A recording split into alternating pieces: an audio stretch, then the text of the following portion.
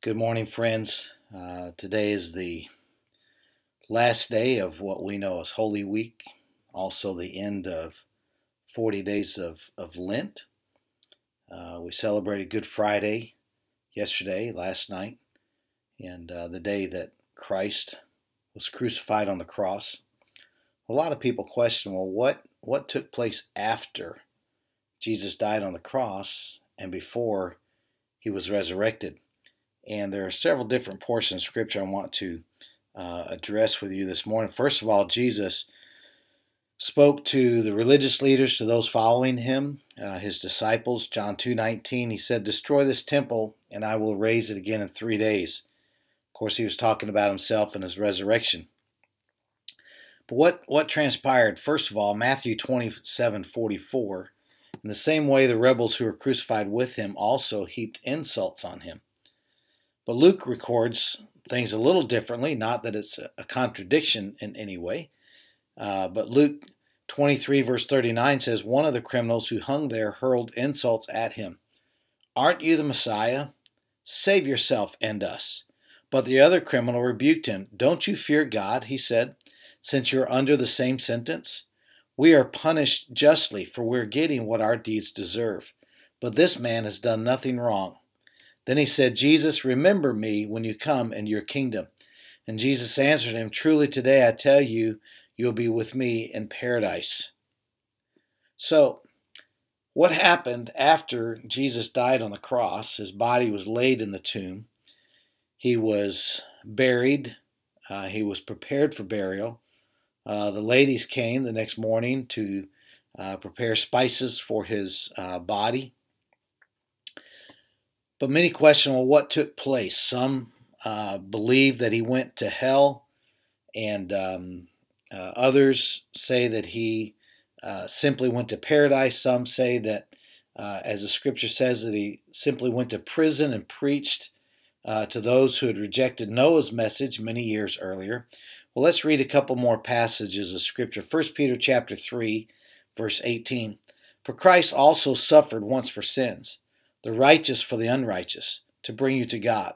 He was put to death in the body, but made alive in the spirit.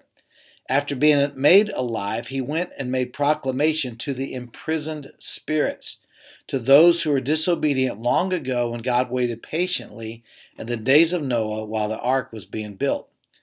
But then we also see in Paul's writings in Ephesians chapter 4, verse 7, "But to each one of us grace has been given as Christ apportioned it. This is why it says, when he ascended on high, he took many captives, gave gifts to his people.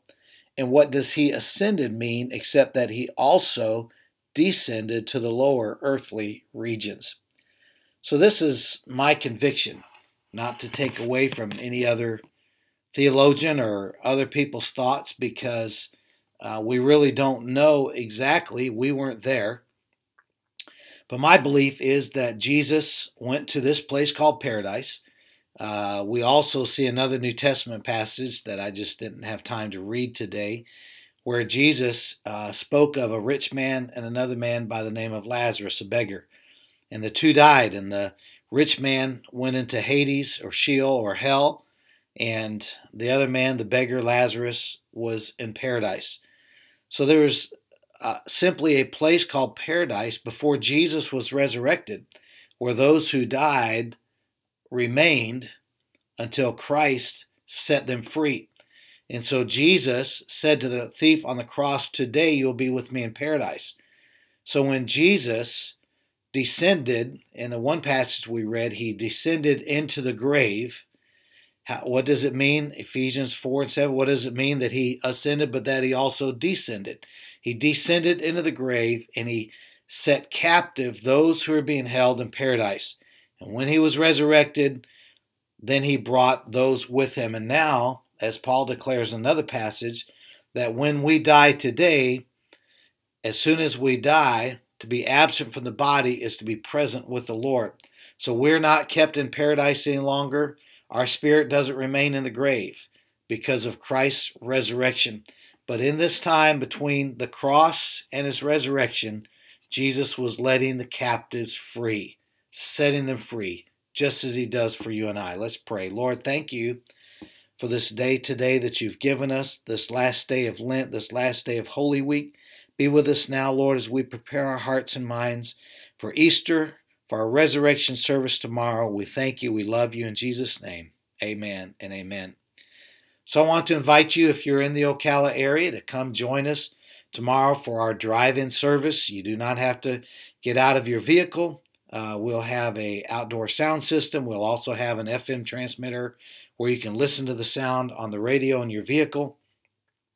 We can all practice our social distancing that we are encouraged to practice, but we want you to come out and celebrate Easter and the resurrection of Christ with us tomorrow, 10:30, on the parking lot, Wings of Faith Fellowship, 5066 Southeast 64th Avenue Road. God bless you. We love you. Remember also, if you're not able to come out in person, then watch us on YouTube, Facebook Live, or you can go to our website. God bless you. Have a wonderful day.